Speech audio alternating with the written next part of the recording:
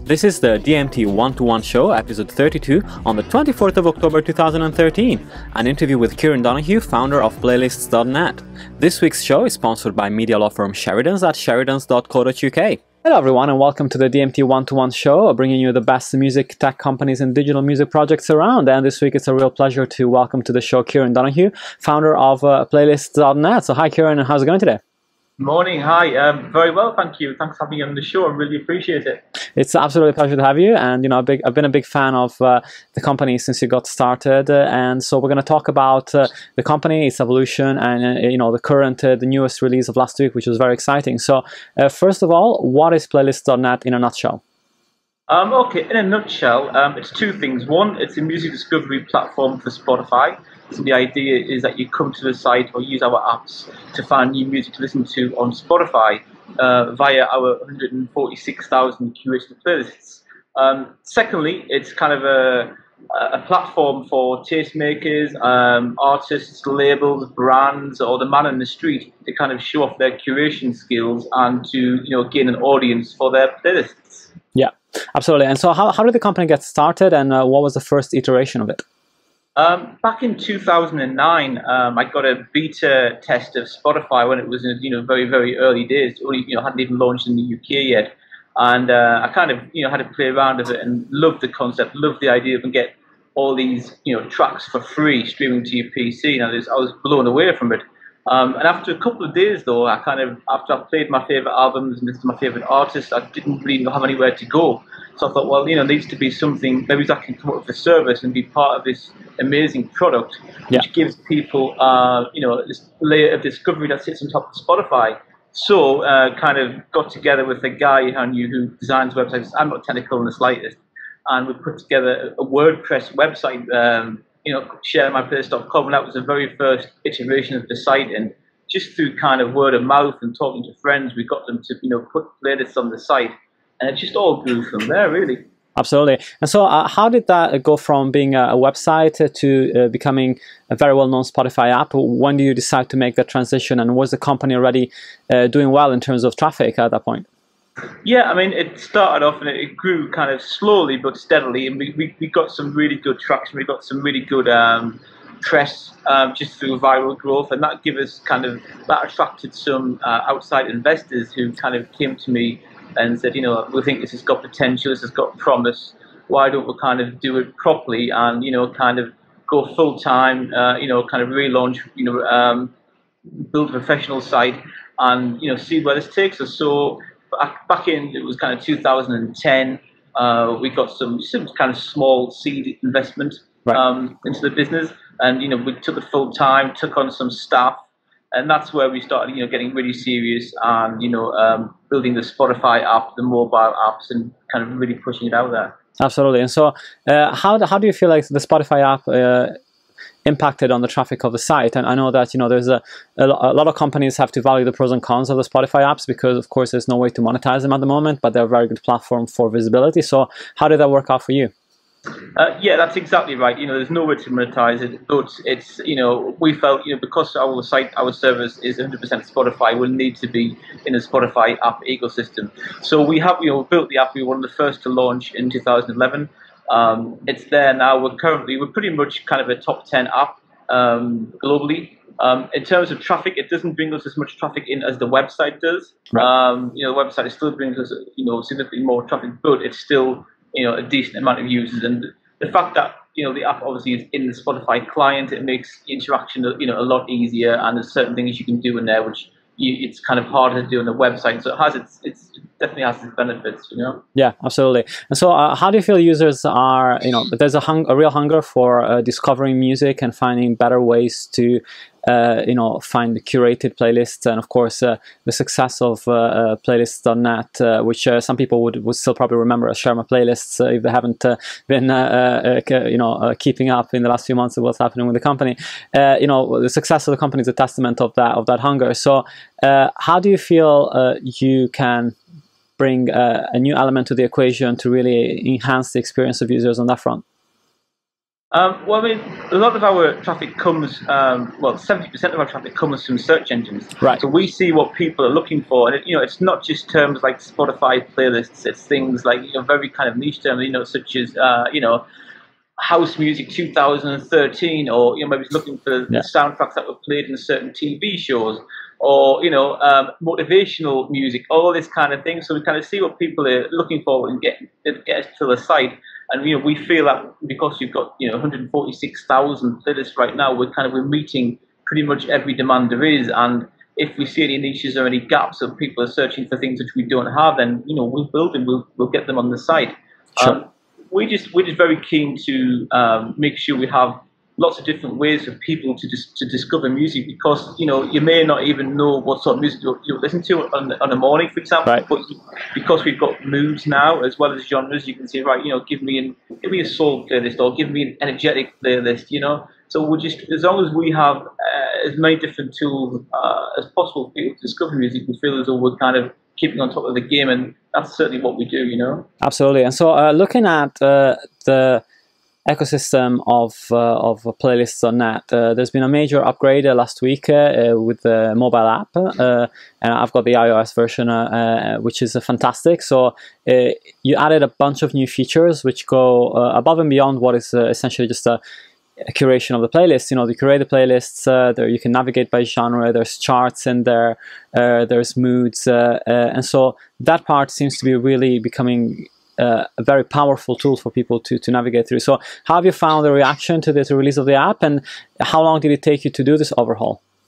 Yeah, thanks, man. The reaction has been very much positive all around. It's taken around about kind of 6 months behind the scenes to build and develop the app, because we wanted to make sure it was kind of as many features in it as humanly possible. We didn't just want to launch a kind of a basic product. We thought, let's launch it and go all in and cram as many good stuff as we could into it. So the reaction has been great, and there's two really good things which I like about the app, and one is that users can now use the app as a Spotify player. So right. Even if you don't have playlists on playlist.net, you can still play them through the playlist.net app, just through your Spotify library. And what you can do, with kind of a couple of clicks as well, is quickly, and for the first time ever, upload them to the site through the app. So I think that's a really nice feature, and users can even use the iPhone to take a picture to use as the playlist cover art. So I think that's kind of quite cool. And we also just launched the ability to pin playlists to locations. Yeah. And the idea behind that is many things. But let's say, for example, you go to a gym and you have a regular workout playlist for that gym. You can pin it to that location. And other people who maybe go to that gym and want to listen to some new music and see there might be 10, 20, or 100 playlists pinned to that location, designed for use when you're at the gym. Or it could be you're in your coffee shop and you find the coffee shop's playing some really good music. You wouldn't know what it is. The coffee shop could pin their playlist to their location and everybody can enjoy. So I'm really kind of excited about those two things specifically. But absolutely, yeah. The reception of the app's been really good. I'm very, very pleased. Yeah, that's great. And the geolocation side of it is something that a lot of people are feeling like it's the future of music services. As far as playlists are concerned, there's so much that can be done on that front. We've seen last month a partnership between Songs and Foursquare to do a similar thing to pin songs channels, radio channels, to specific locations and venues, which can be curated by the venues themselves, which is great. And so this really comes into that vertical, and is going to be a very powerful tool, I think, for people to use. One of the things that, of course, people I think are wondering all over, especially listeners of DMT, would be the question of interoperability and perhaps adding more services, because of course Playlist.net is very much tied to Spotify at the moment, but there's a bunch of people that are using Deezer, Rdio and other services too. So what's your approach on this front, and do you feel like you're going to be able to integrate other services on top as well? Sure. I mean, up to now, we've always, as you know, been 100% Spotify, and that's purely because we have a good relationship with the guys, and we think they're kind of leading, the paid streaming subscription service market, which I think they are. But I guess, especially in the last kind of 12 months, where you've seen kind of some really good growth from audio, Deezer. Yeah. You've got kind of Beats Music launching imminently as well. I think I think it's maybe just time to just have a look outside of Spotify and certainly not move away, but certainly see if there's any opportunities to be had with talking to these other players and just creating a kind of what we've always wanted to be, which is the ultimate kind of playlist portal, Yeah. for want of a better word. But I just think up until now the time hasn't been right. But that's maybe something I think going forward we'll certainly look at and address. Yeah, great. And looking at the app, there's a couple of features that I really love because they're so simple, and you think that you'd be able to find them easily somewhere else. But for example, the latest releases, it's actually not the easiest thing in the world to find the list of the latest major releases that have come up on Spotify. You have to go and find specific sites that are just dealing with that in depth, and Spotify itself, because of the new sort of browse tab that opens up when you open up the application, it doesn't show you the latest releases. It shows you recommendations based on what you have listened to recently. And so, how did you go about? Did you feel like there was a gap in that, and that's why you decided to add that feature in? Yeah, absolutely. I think we launched the feature when Spotify decided to remove the "What's New" feature in the client, and Right. it was like this huge kind of outcry from the Spotify community saying, "Oh, wow, you've lost What's New, and where can we find new releases now?" And to be honest with you, I never thought What's New was that good. Based on everything you've just said, it doesn't give you a full list. I thought, well, there's definitely an opportunity there. Yeah. But like you, there's no central database or easy way to get new releases every week. So because we've been around for a few years, we've got good relationships with all the record labels. So we just go to those guys directly, and they send us the links every week. It's not an easy thing to compile by any stretch of imagination. But I think it's an important service, and I think the easiest way to do it is here's all new releases for any given week. We're not going to decide what you can see, what you can't see. Here's them all, and you choose. I think that's kind of the best way to do it. I mean, this week, for example, we've got 105 albums already. And it's only Wednesday. There'll be some more which drop in kind of Germany on Friday and throughout the week. So it gets harder to keep every week, but I think it's definitely worthwhile to do because we've got a lot of good feedback from it as well, and I think it's just a nice, easy feature to have. Yeah, sure. And I guess I was wondering whether you're going to be able to also allow adding those albums to playlists at some point. I think that's the one feature that I think it's missing at the moment. Yeah, I mean, we are kind of limited in what we can do with the Spotify from the API. Yeah, sure, of course. So there may be some technical aspects of that, but I think the first step is just to get them on there. Yeah. Then we can sort of build into that. And as you say, I think that's a really good suggestion. If we can do that in maybe a later build, we'll certainly do it. That's great. That's fantastic. Well, I would thoroughly recommend for anybody that is a Spotify subscriber to go and install the Playlists.net app right now. Is it available on Android as well? We have an old version on Android, but that's currently getting redesigned and rebuilt as well. So I'll just hold on for maybe a few more weeks and we'll get the Android one out as well. That's fantastic. Yeah, the iOS app is absolutely beautiful. It works great, and for me, it's great to see an app that is promising some new discovery aspects actually come through and deliver on that promise, because it's very difficult to find new music on Spotify. As everybody knows, the problem of discovery is still a pretty large one, and so I think you're addressing a pretty big need of people. Finally, I guess I'd have to ask you about some of the controversies that are going around in regards to playlists, and we'll know about the Ministry versus Spotify problems that are happening at the moment. And you actually wrote a fantastic blog post on the subject, talking about your point of view on this. And so, how do you feel like the debate around copyright of playlists is going to pan out? And is it just going to be a case of having to steer clear of the bigger brands like the Ministry of Sounds of this world? Yeah, it's a difficult and complex situation, isn't it? And I don't know all the answers. All I would say is I just think Ministry of Sound aren't making any friends by what they're doing. I just think there's a different way to approach it, and I understand where they're coming from, because their business is mainly curating albums. I totally get that. I just think they should look at and see what Now Music are doing. And again, I know it's a different model, because Now Music kind of licenses for their own songs, and the Ministry don't. But I think they should look at kind of what Now and other kind of curation labels are doing, and just embracing and finding a way to work with streaming music services and not against them. I just think it doesn't create you any kind of friends, and it's just going to be expensive for everybody involved.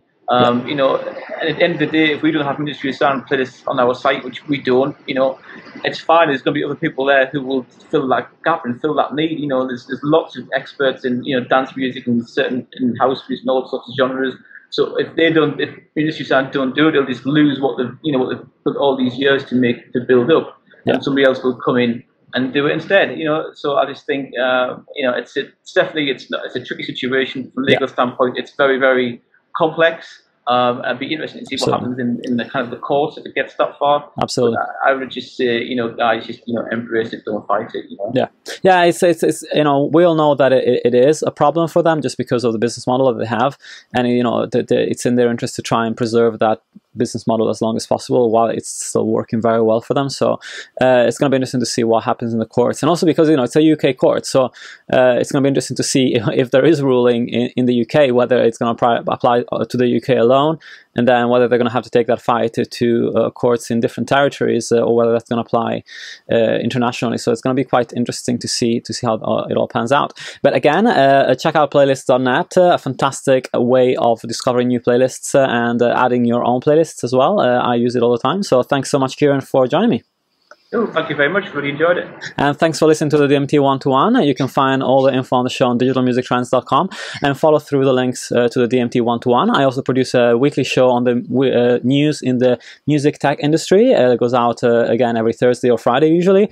And you can find that on digitalmusictrends.com as well. And that's all for this week. I really hope you enjoyed the show. I'm going to leave you with a short information piece recorded with this week's sponsor, media law firm Sheridan's. This is the last of the series, so I thank them for their support of DMT over the last couple of months.